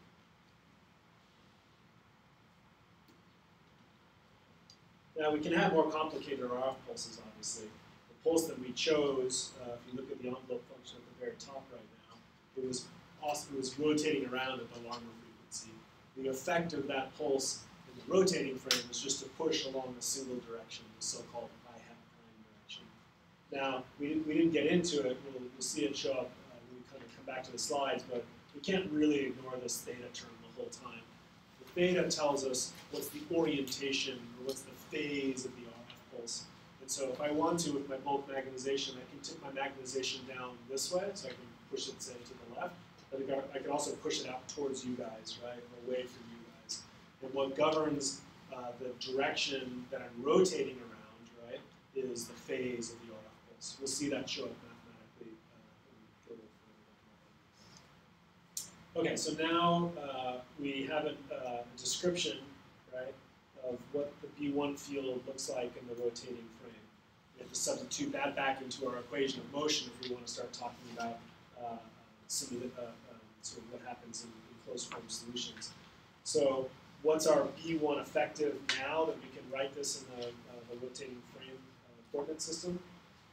Remember that we have our B1 effective, again, just by definition, was this omega rho, the so-called fictitious field divided by gamma, plus the B field described in the rotating frame. Well, this is good because we just figured out what the B1 field looks like in the rotating frame. The previous we'll probably work through, what B0 looks like in the rotating frame, so we should be able to knock this out pretty well. And so we again, by definition, the things that we showed in the previous example, we know that this fictitious field is the same as minus gamma B0 k hat prime by gamma. Some things are going to cancel out there. And now we have to put together our B field in the rotating frame. It's a B0 field and a B1 field because, again, our goal here is forced precession in the rotating frame. And so what's our B rot look like this time? Well, it still has the B0 field, so that's B0 on k hat prime. And now it has the B1 field, so it's just the superposition of those two fields. And that second field is just the B1 envelope as a function of time along the I hat prime direction. So we have two orthogonal fields. Second field is what we just worked through. And perhaps not surprisingly, there's a bunch of terms there. The leading two terms in the k hat direction, k hat prime direction rather, they're going to cancel each other. We're going to demodulate the effects of the B0 field, and we're just left with the effects of the B1 field. So your B1 field here is just the B1 envelope function as a function of time, oscillating back and forth in the hat direction. And I realize you guys should have copied and made a mistake. Right? So this business here, this is the B1 effective. So this should be B effective. And so the main result is just this, that the effective B field in the rotating frame is just that. It looks a lot like just the pulse envelope function. We've gotten rid of all the B0 business. Okay, so that's only half the battle, right? That was all of that energy was just to help us understand what is the B field in the rotating frame, or what's the effective B field. What we need to turn to now is using that effective B field in the equation of motion, right? So our equation of motion was dm rho by dt, and that was equal to m rho cross gamma B effective. So this is our new expression today in the rotating frame for the equation of motion. But we know what B1 effective looks like now because we just worked that through. So this is just equal to m rho cross with the gamma B1 envelope function. It's a function of time, and for I hat. So this looks maybe not too terrible. We can write this out in sort of the determinant form just to see what the system of equation is actually going to look like. And across the top we write I hat, this should be I hat prime, J hat prime, K hat prime.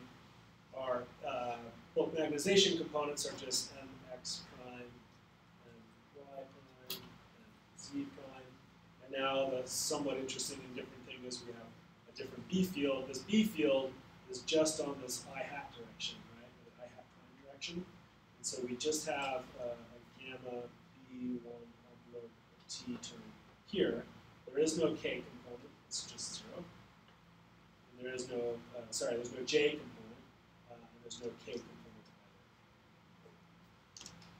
And so this looks, at least by my eye, this looks similar to free precession in the lab.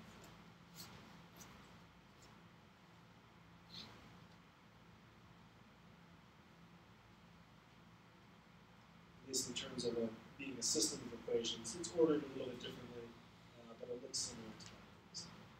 So we kind of know where the solution to that's headed. We're going to have a coupled system of differential equations. We're going to need some tricks to uncouple them, and ultimately it will tell us about how this B1 envelope function acts on the bulk magnetization to tip it over, for example. If we carry through writing out the actual individual differential equations, then we just have dmx prime dt. The one we're talking about here is my prime times 0 minus mz prime times 0. Does that make sense? That comes out of a cross product. So this is just a 0 component. Not too interesting. Oops.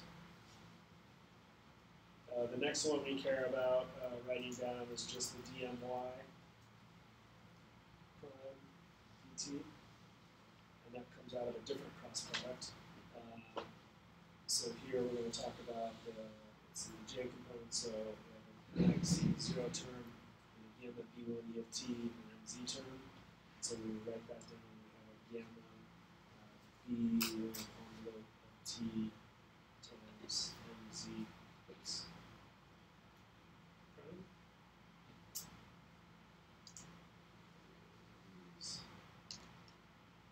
And then we just write down the last equation, which is the k component, if you will, or the z component. So we have dnz prime dt, and then coming out of the determinant is minus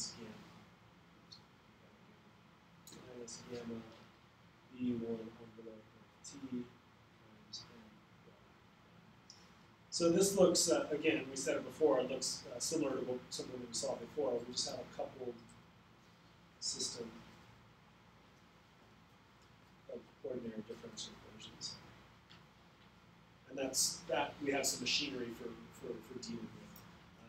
We can see on the last two equations that my is coupled to mz, mz is coupled to my, but our mx component's not doing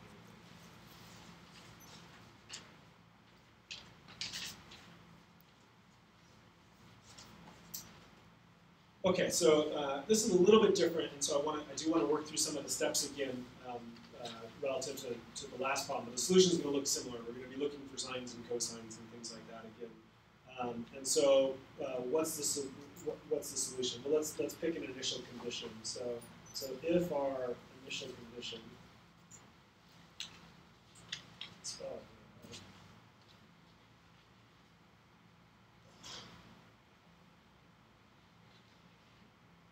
so initial condition is something like mx prime of 0 is equal to 0. We don't have any x component to begin with. Our my prime of 0 is equal to 0. We also don't have any my component. And then our mz prime of 0 component is equal to mz0, some initial condition. And at perfect equilibrium, if we haven't sort of otherwise perturbed the system previously, we might just call that M1. It's the maximum amount of available bulk magnetization at equilibrium. There's a lot of steps here to actually work through the actual solution to that system of equations, because what's different this time is that our B1 this term here in the middle, the B1 envelope function is a function of time. We don't know what that function is. It could be anything. It could be a sinc function. It could be a rect function. It could be a Gaussian. It could be all kinds of things. And so that complicates, in part, the form of the solution that we're looking for to get an answer out of that system of differential equations. The form that we begin guessing with looks like this. We say, well, what if my prime of t was something like a cosine? And again, if you've taken differential equations before, hopefully you have, there's different ways to get at this, but this is one possible guess. What if that looks like the integral of that b1 envelope function of time dt? There's some again in there, sorry. Plus b times sine of the integral of that b1 envelope function as a function of time. And that might not be a totally obvious choice to begin with, but we'll see a little bit that it ends up being pretty convenient for us. So the first thing we'll do is just take the time derivative of that function, dmy prime dt, is a function of time. My cosines are going to change to sines, or sines are going to change to cosines. This just becomes minus a sine of such stuff, right? Plus,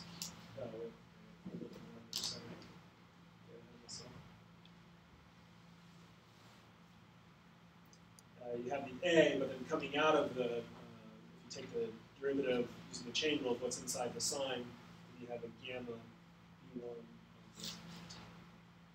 times sine of that stuff, right? And then the second term is just going to look like plus b, using the chain rule, the derivative of the stuff inside the sign, that just looks like gamma b1 time. Excuse me. Times your sine goes to cosine of that same stuff. And so this was just by way of taking the time derivative. We can simplify some things if we just call this alpha inside here. And we'll see what that's actually is the flip angle. So if you know a little bit about MR already, this is where the definition of the flip angle starts showing up. So the substitution that we really made there was just saying that alpha was equal to integral of gamma b1 over t. Saves me a little bit of handwriting and yourselves as well.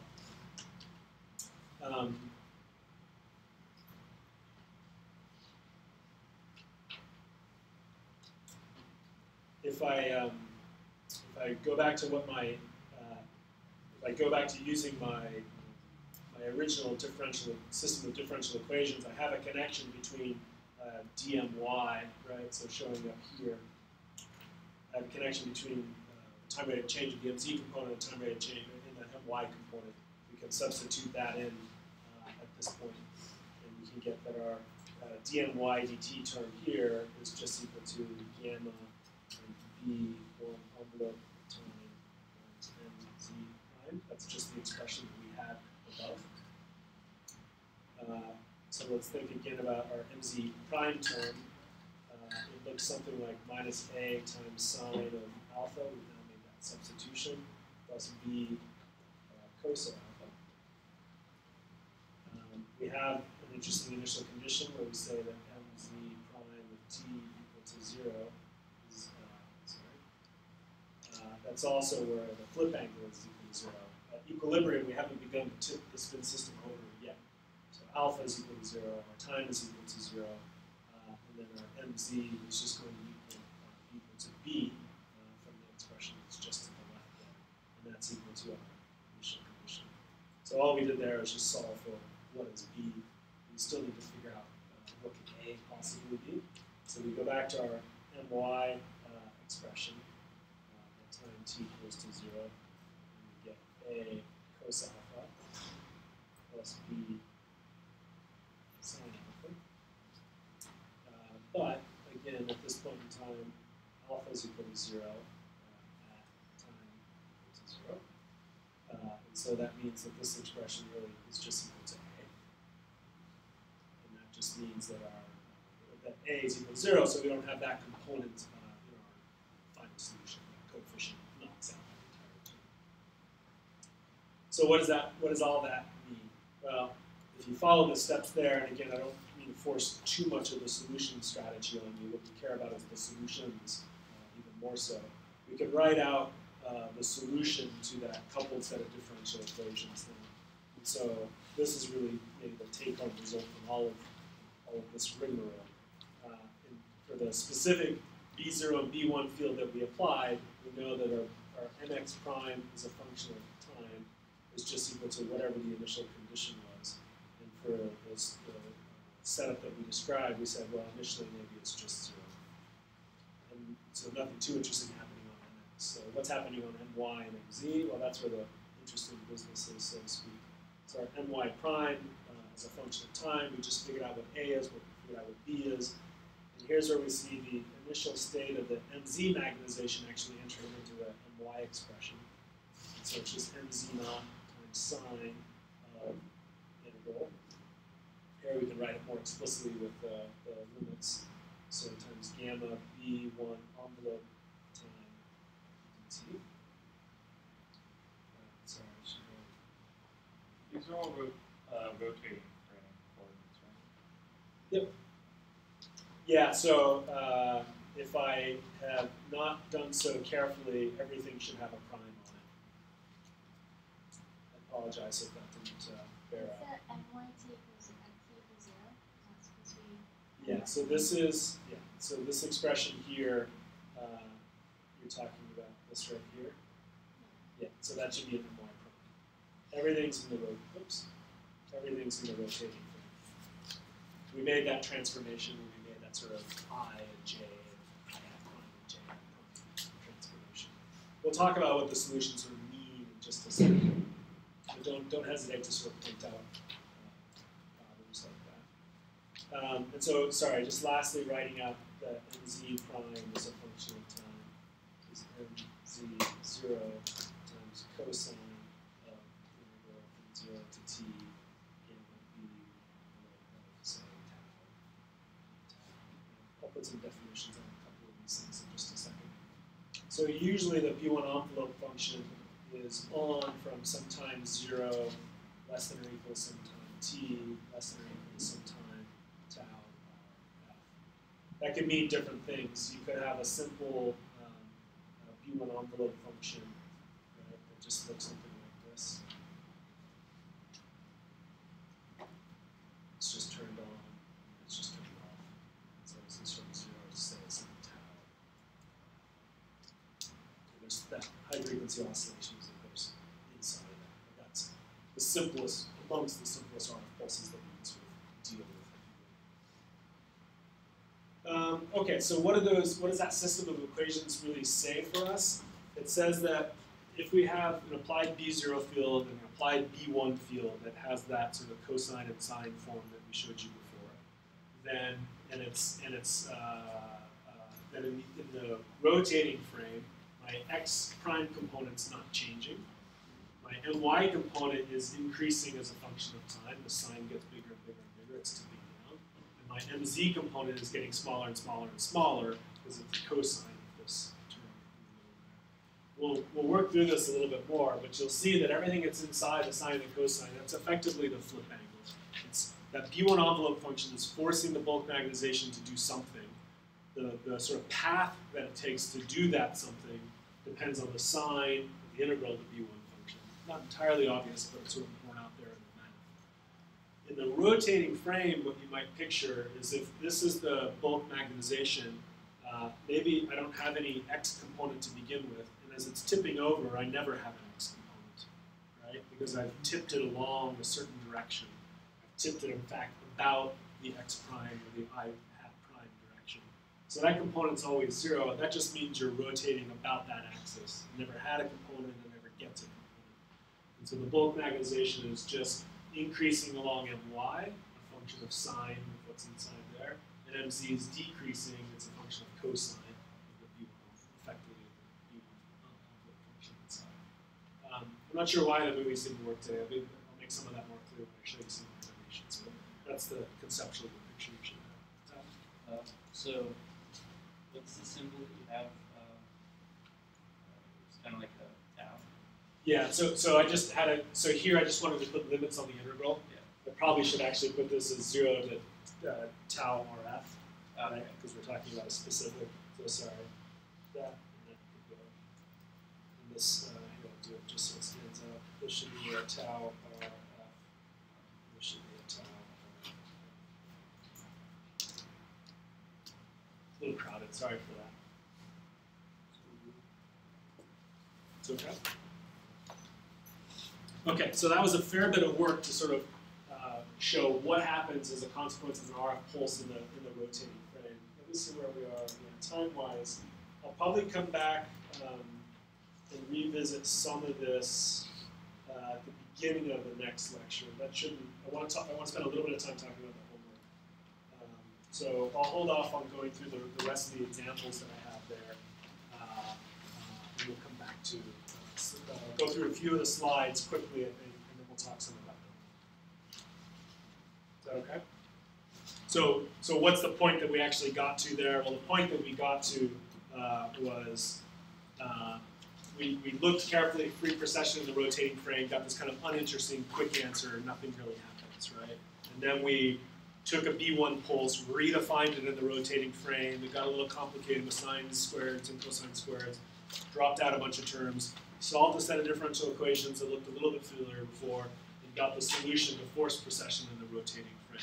Now, that's a pretty important consideration for us because a lot of what we care about in this class is we care mostly about the rotating frame because that's where this kind of arguably the simplest descriptions of what's going on occur, where we can sort of understand the mathematics a little bit more easily, believe it or not. And then we'll get to talking about relaxation later. We'll also care about free precession, but only when we add relaxation. Forced precession of the rotating frame we basically consider during the application of RF pulse. Right? So RF pulses are forced precession, easiest or most easily described in the rotating frame. The other condition that we really care about is free precession, but only when we start adding relaxation. And that's when the system's kind of returning to its equilibrium state, having forced it to do something with a B1 pulse and an RF pulse.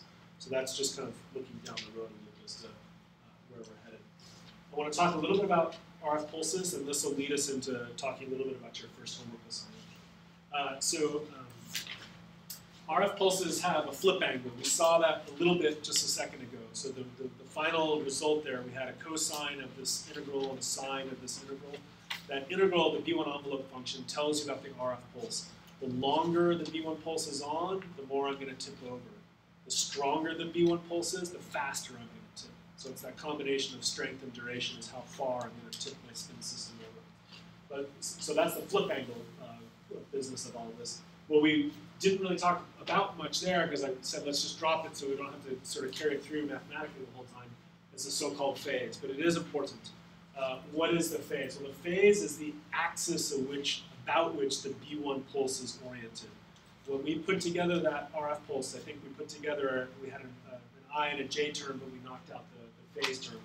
If we have a phase term, if the phase is 0, let's consider the simplest case, which is really what we did just a second ago. We said let's ignore it. It's the same thing as setting it to 0.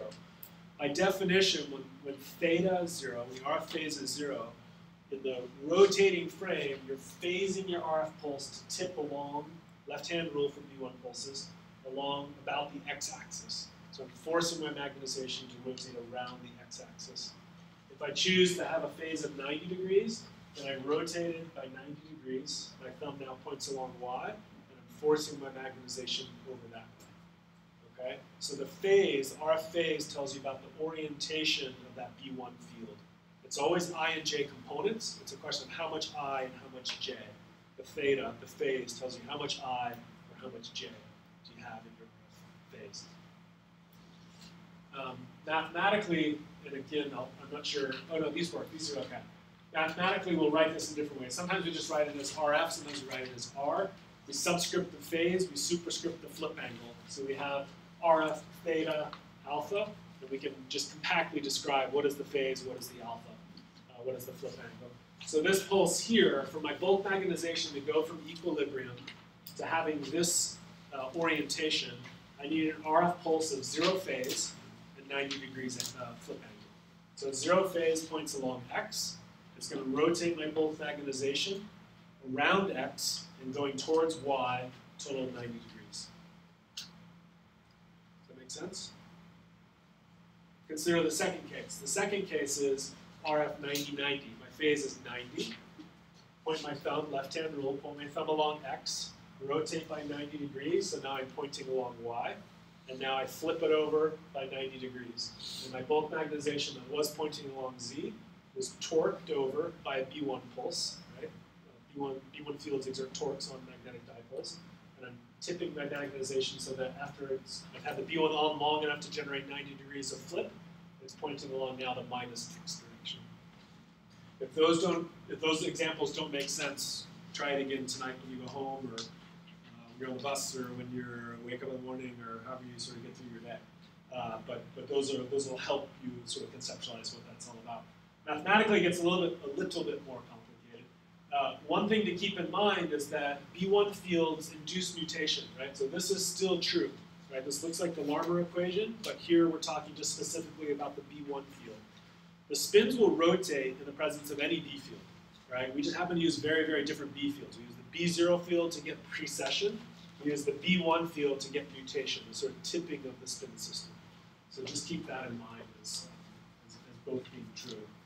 I'll work through this example a little bit more carefully, probably at the beginning of next lecture. It showed up a little bit in the solution that we just worked through. We said we have the sign of this integral term. When we integrate the duration and history of the B1 envelope function, that's how long we're applying the B1 pulse and how strong we're applying the B1 pulse. And that, if we integrate that over time, it's a B field multiplied by gamma, we actually get an angle that we call a flip angle. And so again, the longer the flip angle, the stronger the B1 pulse, the larger the flip angle. Maybe no surprise there.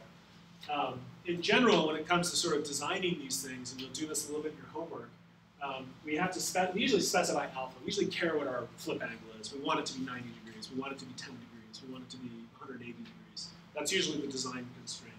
And then we have a hardware constraint. We can usually only generate a certain maximum B1 field. So our system's only capable of doing so much. And then the other consideration is you usually want to go as fast as possible.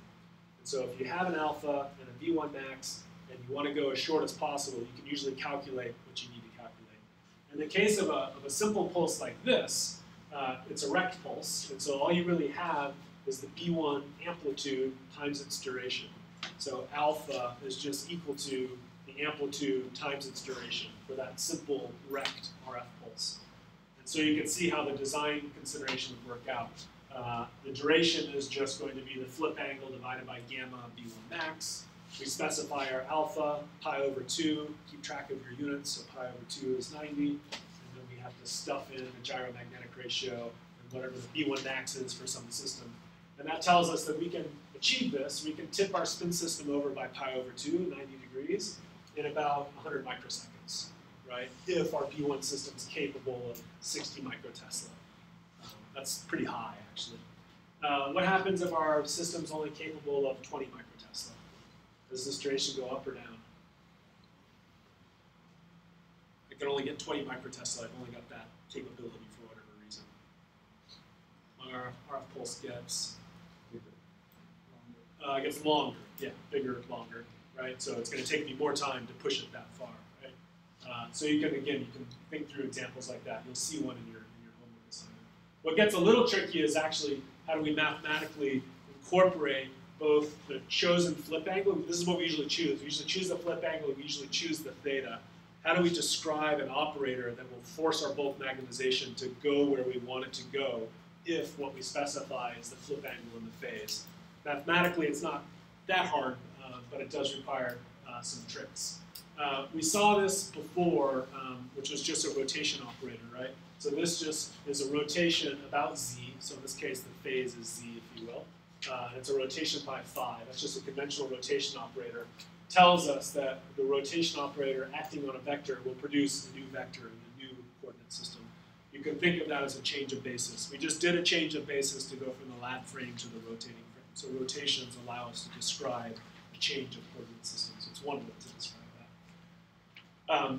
What we need ultimately to describe the composite action of the phase and the flip angle is 3 steps. The first thing is a change of basis by theta. We have to rotate into a slightly different coordinate frame.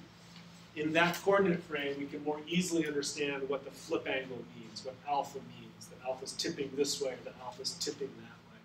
Conceptually, we do that by rotating by minus the phase angle. That's the first change of basis. The second operator, you'll see how this all composites in a second. The second operator is to rotate by alpha, but in the new coordinate system. That means we need to know if we're applying alpha to go this way or we're applying alpha to go this way. And we do that through that initial change of basis. That's just a mathematical trick. And so then we have to change the basis back again one more time by the underlying phase. So it's 3 rotations that give us the action of the flip angle and the phase that we desire. Why am I showing you all of that? Well, it's just so you understand when you look at some of the MATLAB, well, it's 2 things. 1, so you know how to do it. And 2, when you look at some of the MATLAB code that you'll need for the first homework assignment, you'll see that the action of an RF pulse that has a phase theta and a flip angle alpha is just the composite action of those different rotation operators. And it looks a little clumsy, but that's where it comes from. It's this products of cosine squareds and thetas and alphas and sines and more cosines. So I just want you to understand that that came from somewhere, right? And it's this change of basis flipping and then changing the basis back. You're going to need that operator because I might say, given some bulk magnetization, some flip angle, and some phase, where does the bulk magnetization end up, right? So that's a relatively simple design problem. I know we're sort of running up against the clock here, but let me spend, because I think it's in your best interest, a few minutes talking about the first homework assignment, okay? That's out today, due in a week. So good to kind of jump on this. A bunch of stuff at the top that just talks about what you have to turn in. Turn in a PDF to me and turn in your code as well, because we can run your code and try to help you figure out what worked or what didn't work. And you're going to, basically, it's probably easiest to do. There are problems it's very obviously you want to use MATLAB because I'm telling you to. Other problems it's kind of up to you. If you just have to give me a numeric answer, you don't have to do it that way. If you're not sure, just ask me. In the first problem, you're going to be talking mostly about B0 fields and designing a B0 field. So we had a simple expression that talked about the uniformity of the Z component of the B field. And you have to come up with you have to design it. It's not a fully constrained problem. You're going to figure out the currents and the number of turns that will produce a magnetic field that meets certain conditions, certain field variation, certain strength, certain length, things like that. How are you going to do that? Well, you can just do it by hand. You can just keep running the code that I've given you until it meets the condition that you care about. Or you can set it up as an optimization problem. It depends what level of coding you do. You can do this by hand, so to speak, in MATLAB, in 10 minutes probably.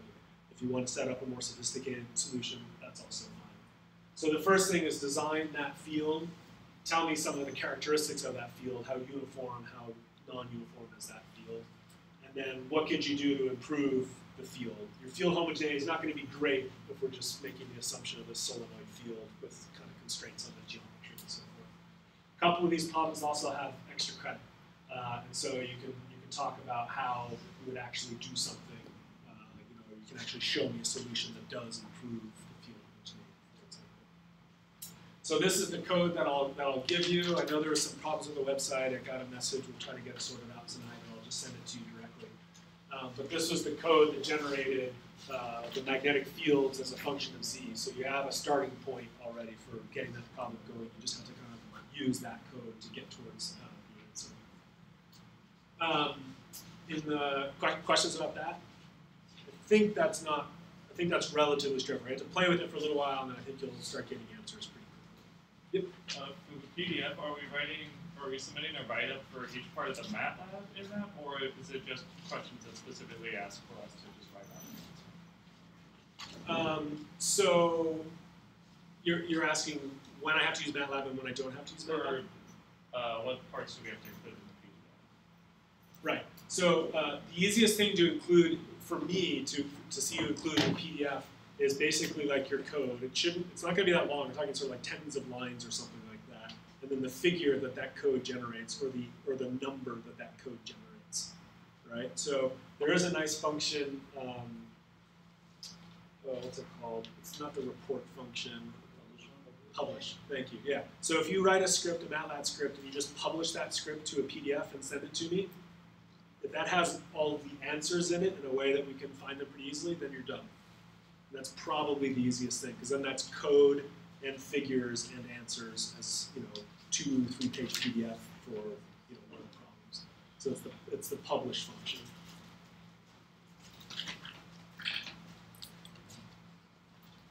Sorry. Let me punch through this stuff just so we get there. Second problem is a little trickier. This is probably the hardest problem, actually.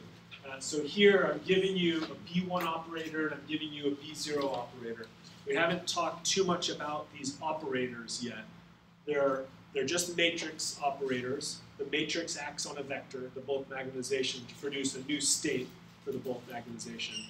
We saw some rotation operators in the last couple lectures. This is just coded up for you already. So you're sort of using these specific functions to do two different things. This is comparing B0 fields and B1 fields and designing a B1 field and then comparing its magnitudes and so forth to the B0 field. What gets a little bit tricky is actually generating the plots. So for these two problems here, you're going to generate a plot of what happens to the bulk magnetization. You should have in your head a picture already of what happens to the bulk magnetization in the rotating frame and what happens to the bulk magnetization in the laboratory frame. And that's what this problem is partly about, comparing laboratory rotating frame and B1 field versus B0 fields. But if there's in my view, I think that's probably the trickier of the two problems. You'll see this if you look inside the code. This is just the RF pulse operator that I just told you about. This is a slightly more complicated version, only barely. It has some zeros across the bottom and some zeros and ones across this right-hand column.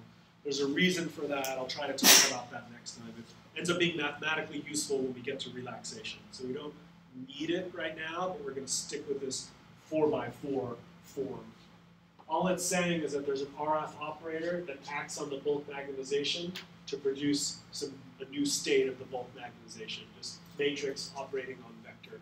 In this case, we use this 4-element vector for the bulk magnetization. I'll explain why later. It's a mathematically convenient thing to do when we get to relaxation. And so this is just showing that same thing. All those sines and cosines, the theta, the phase, and the RF amplitude acting on the bulk magnetization, producing a new state of the bulk magnetization. And so that's coded up in the B1, this is the B1 operator. So we just saw, this is what I was just going through at the very end and in the previous slide, the change of basis and the flip angle rotation, and then you have to use this change of basis again. This series of matrix operations produces the B1 operator. This is what the B1 field does to your bulk magnetization. So this will produce the B1 operator if you give it gamma, if you tell it how much B1 you have, some time scale that you care about, and theta. The time scales that you guys care about for this problem, it's probably in the microseconds range or something like that. Sometimes these problems get a little tricky because you're not sure, you don't have an intuition for the problem yet. So think of delta times as being kind of in the microseconds range. This is similar, just the B0 operator. We saw this in a slightly different form before. The B0 just causes a rotation about the z-axis. This is that 4x4 form again. You can almost ignore what's happening on that bottom row and that last column. They're mathematically convenient and show up later. I'll come back to it quickly. Not quickly, but we'll get into that in the next lecture. And so there's a B0 operator here as well, which basically just says, if you tell me what your gamma is, you tell me what your B0 is, and you tell me how much time you care about, what's the time step that you care about, I'll tell you where the bulk magnetization ends up. I'll give you an operator that will tell you where the bulk magnetization ends up. So does this sort of concept of having an operator acting on the bulk magnetization to produce new magnetization, does that conceptually make sense? What you're going to have to do, and here's an example that's not your homework assignment, but pretty close to your homework assignment, or at least conceptually close. You're going to have to do things like this in different places, right? You're going to set up a for loop, and you're going to take the state of the magnetization, and you're going to operate on it by some free precession operator, and that'll give you a new state of magnetization. In a for loop, you're just continuously acting on the bulk magnetization so that it goes through the steps of mutation, or the steps of precession, or in fact the steps of mutation and precession together. And so you're certain to set up some kind of looping structure so that you can have all those individual time steps. Get on it, take a look at it, make sure you understand this code. It's a good working example for the kind of thing that you need to do for that second problem. In the last problem here, I'll talk about it and then I'll set you free. This is a question about T1 relaxation and T2 relaxation. We haven't gotten to that yet, so you don't even know what those equations look like yet. That'll show up in the next lecture. This problem, it's not too bad. I'm going to give you some specific expressions. You're going to be taking the difference of those two expressions, and then you want to figure out when you get a maximum contrast. You have a function. Probably have to differentiate that function to figure out when you have a maximum, and that's going to give you a solution. And in this problem here, it's, again, good to use MATLAB. You're going to make some plots from these relaxation functions that I'm giving you. You're going to prove that you can get the maximum contrast with deriving analytic expressions, so here and here. And you're going to plot the solution to those analytic expressions and show that it agrees with what you can get just by taking the difference of two functions and plotting that in MATLAB as well. So, on balance, I think problem one, not too bad. Problem two, more time consuming. but it'll get you going for a bunch of other stuff that happens in the class. Problem 3 is a little bit more math-oriented and then plotting some stuff in MATLAB. Hopefully not too bad. And then there is an extra credit problem. If you guys have better ideas for better problems, then you can propose one. And then if it's sort of set up well and designed well, then you can get an extra credit problem for that as well. I'll put a few of those out there from time to time. Homework policy in general, you usually have about a week to do the assignments. I'm sensitive to midterm exams and other ongoing conflicts. Unreasonable, just talk to me. And then the other thing I'll say is, it said it at the very, very beginning, there's a late policy, bottom line, there's a penalty if you turn things in later and later. It's a decaying exponential because we do that a lot in this class. So it's not too unreasonable. So just turn it in when you can, but I think it's set up for next Tuesday at 10 p.m. or something like that. Okay? Take a look at this before Thursday. So if you have questions, you're sort of on it, you can ask me questions or get some TAs and stuff. All right, thanks for hanging out. I know that